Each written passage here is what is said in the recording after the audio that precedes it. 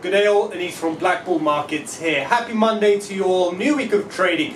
Today is of course Labor Day in the US stock market, so day off. FX markets will continue. Expect some lower volatility. However, the week does have some very exciting news events which we could see the FX markets in particular break out of ranges. Behind me, commodity chart, WTI crude oil, lowest price since, well, for the last 2 months. Saudi Aramco company last Friday came out and cut their oil price forecast, which caused oil to drop to $39, breaking out of that very tight range we've been seeing over the last few months. Of course, with the dollar grinding lower, we're seeing a similar correlation with crude oil jumping to the upside, filling that gap we saw before the markets crashed in March. So, prospectus, we could come down and test $36 should this bearish move continue, or expect to set the bottom of this support. All the best of luck with your trading.